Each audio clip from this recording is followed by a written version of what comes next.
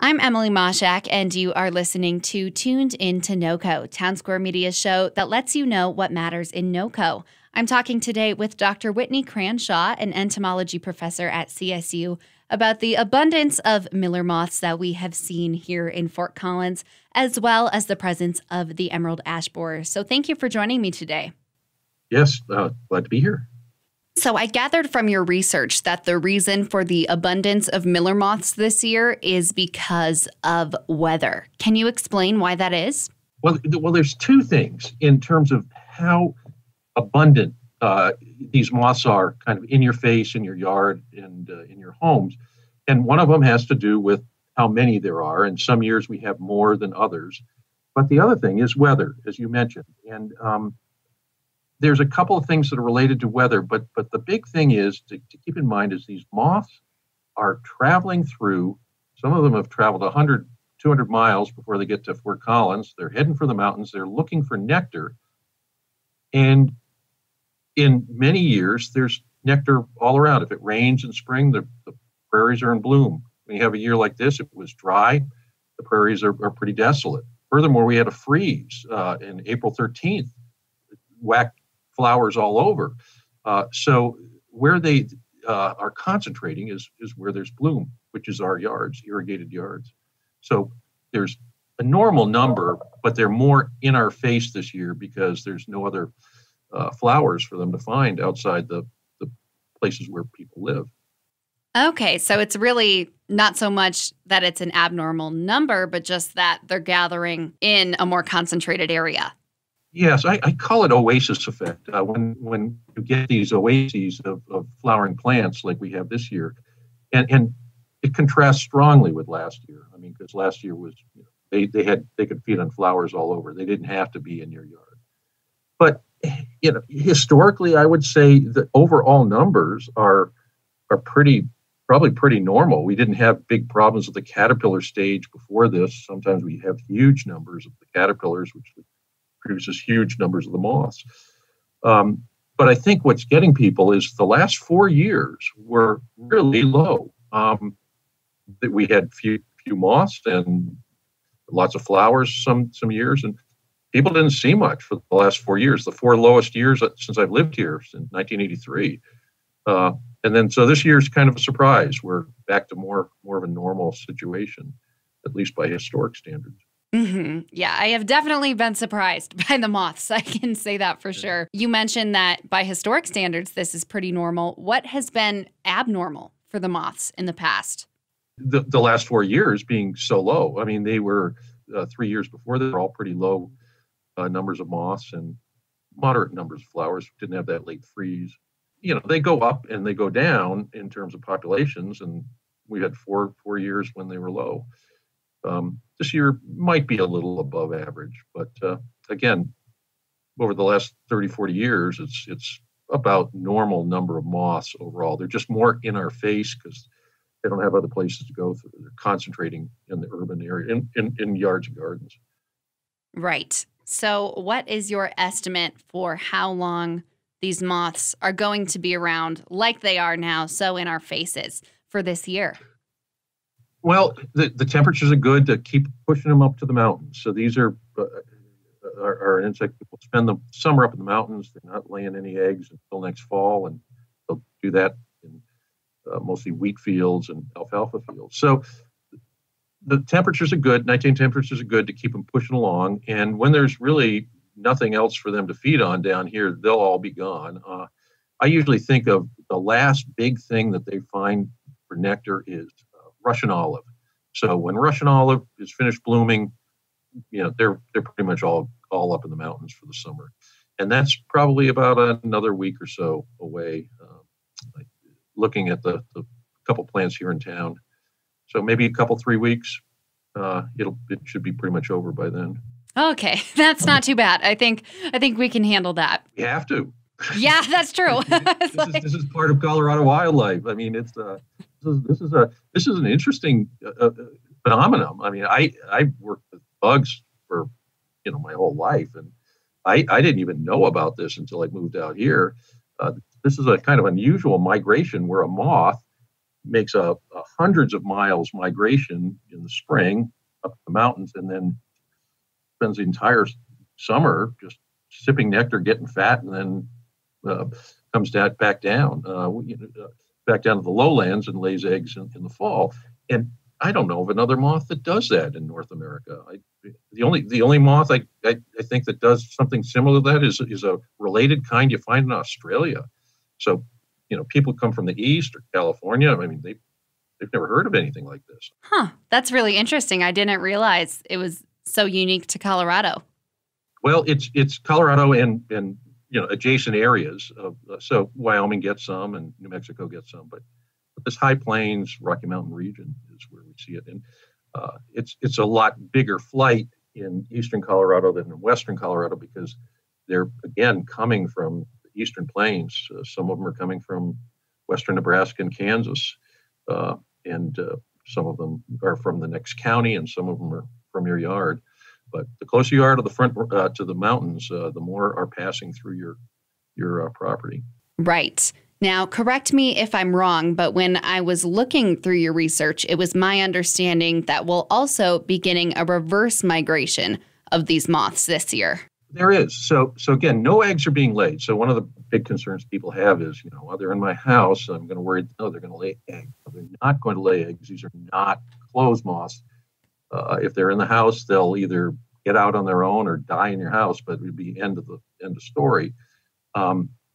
So they go on reproductive hold, and that's unusual. They're not laying eggs until late September or October, after they have returned back down to the eastern plains. And you might see some in September. The flights going to the mountains are always way more obvious than the return. They kind of dribble back, and a lot of them die up in the mountains too. I gotcha. So I know that they won't lay eggs now in our houses, which is good to hear, but I know a lot of people are still looking to get rid of them, and I've heard about that soapy water trap. Is that the best way to go? Well, you could do that. Moths will be attracted to lights because we screw them up by having lights. Anyway, that's another story. But anyway, so moths are often attracted to lights, and if you had some water underneath it, a pan of soap, I suggest soapy water, just because a little bit of soap breaks the water tension, and so it traps them better. Anyway, light over some soapy water, and then they'll bang into it and fall in. One thing that kind of can make them really go crazy in your house is any kind of ultrasonic noises, which you can do by just jingling your keys or coins in your pocket. Try that. Shake your keys in your living room when you got a bunch of moths, and they will just zip all over the place and bang into the light and fall into the water. That actually makes sense now that I think about it, because whenever I do come home from work and I have my car keys, the ones in our house, they seem to immediately fly right toward me. So that kind of makes sense now.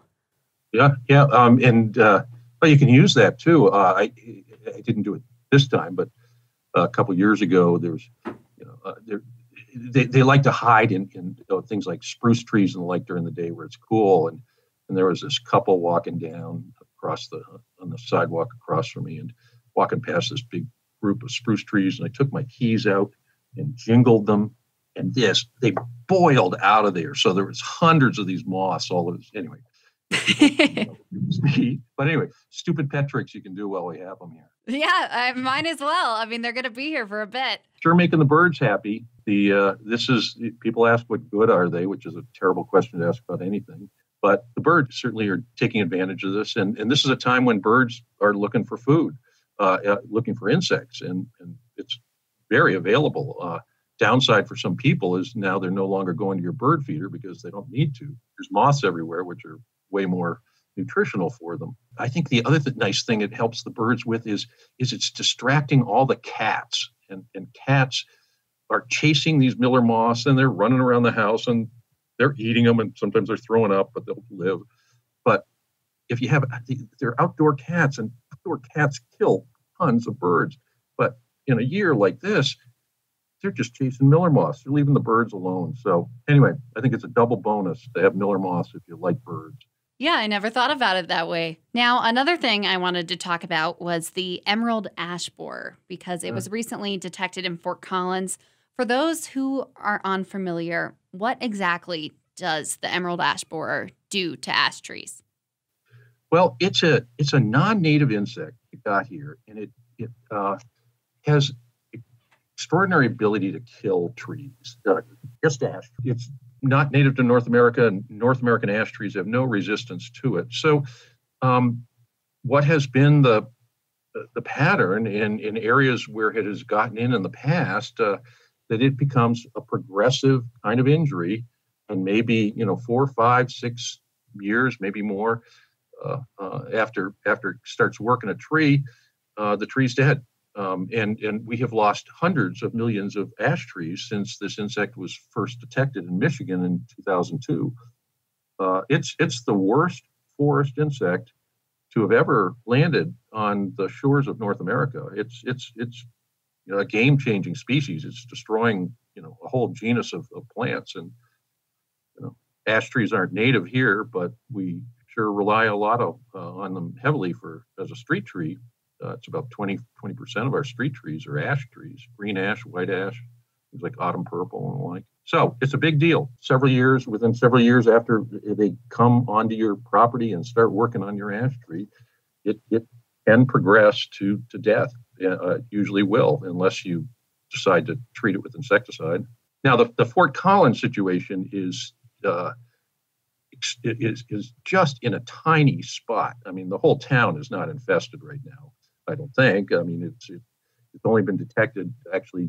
I don't even think it's in town city boundaries. It's extreme north end, and just in the immediate area where they found it. It was found by a very sharp-eyed arborist who was doing some pruning and noticed that there was a tunnel of the type in the branch, and so caught it quick. So like people in maybe north end of town maybe should be a little more worried than certainly the ones in the south end of town. Anyway, but when it gets here, you have to make a decision. Am I going to treat my tree with insecticides for as long as I want to keep it, or am I going to let it go and chop it down? And it becomes a much higher maintenance tree. But the insect can be treated. There are effective treatments. Is there a better option when you recognize that you have an infected tree between treatment and cutting it down, or is it just situational? That's it. It will ultimately kill the tree, and there's no magic bullet other than several different kinds of insecticide treatments that have been identified that can control it. And it can control it even several years after it started in your tree. I mean, it's a progressive condition, and it's reversible to some degree. So, you could have it in your tree 2-3 years and then treat it then, and you can bring it back around. But those are your options. You treat forever, as long as you want the tree once it's in your neighborhood, or you kiss it goodbye. It's sad. Look, I don't know if anybody here, is from the Midwest, Michigan, Ohio, places like, just go in those parts of the country where it's been for 15, 20 years and drive around, and the trees that are dead are ash trees. They're all dead except for the ones that people have chosen to save. How can someone recognize if they have the ash borer on their property? What are the signs on trees? Well, it's pretty difficult. There are things that are absolutely positive. You'd have to see this tunnel, or it makes, when the adult comes out, it makes an exit hole. It's a D-shaped exit hole.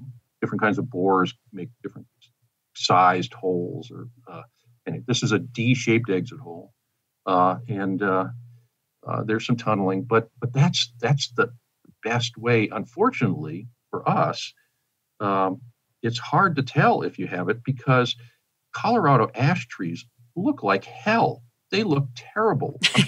People, and particularly this year, the trees all along the Front Range got hammered by that April 13th freeze, and they came out late. They lost their first flush of buds. They're coming. Lots of trees died from that, and people from the Midwest when out there where it's easier to be a tree, you see a progressive decline of the tree over time. So it gets thinner, the leaves get thinner and smaller and thinner at the top, and it progresses, and that's from the cumulative effects of the insect. And they come out to Colorado and they go, oh my gosh, it's emerald ash borers everywhere. And we have to tell them, no, that's what Colorado ash trees look like. It's really tough to be a tree here. They always look terrible. So it's way easier to find symptoms that are truly emerald ash borer in the Midwest. And here we have so many confounding things that screw up our ash trees. Yeah, it does always amaze me whenever I travel to the Midwest. I have grandparents in Wisconsin, and it's just, it's so shocking to look at how green it is and how many trees they have. I'm not used to it.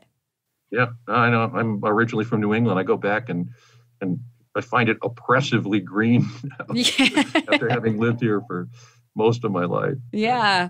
So you talked about how the emerald ash borer spreads so fast. Now that it's in Fort Collins, will we ever be able to get rid of it, or is it just a part of the Fort Collins ecosystem now? No, that's it. There have been efforts in the past to try to eradicate it, and none of them have been successful. One of the big problems is you really can't reliably know where it is, because there's no good trap. For some insects, there's a good trap, and we could probably say if we put these traps out, we know the insect is in the neighborhood. Well, there isn't one, despite a lot of work. So it's always further away than where you know it is. So no, it can't be. No, it's we're SOL here. Some jerk brought it into Fort Collins, and it's our problem now. Somebody brought it into Boulder in about 2008, 2009, and infested Colorado. I don't know who brought it into Fort Collins, but it didn't get here on its own. Some criminal jerk brought it here. It was illegal to carry ash wood from an infested county anywhere in the country across county lines to Colorado, but somebody did it, and now Fort Collins has to deal with it earlier than it would have otherwise. Well, thank you so much, Dr. Cranshaw. It was great talking to you today. I learned so much. Is there anything else you would like listeners to know? No, just a lot of the information on particularly the emerald ash borer. Do check the county extension office. They're really good on this. We also have fantastic city forestry in this town. They're right on top of it. So unlike some places in the state, I think we've got really top people with CSU Extension for Larimer County and also city forestry here in Fort Collins. That is good to know. Well, thank you again, Dr. Cranshaw. I really appreciate it. Again, that was Dr. Whitney Cranshaw, an entomology professor with Colorado State University. To learn more about the emerald ash borer and other entomology research at CSU, visit agbio.agsci.colostate.edu/outreach-button/insect-information.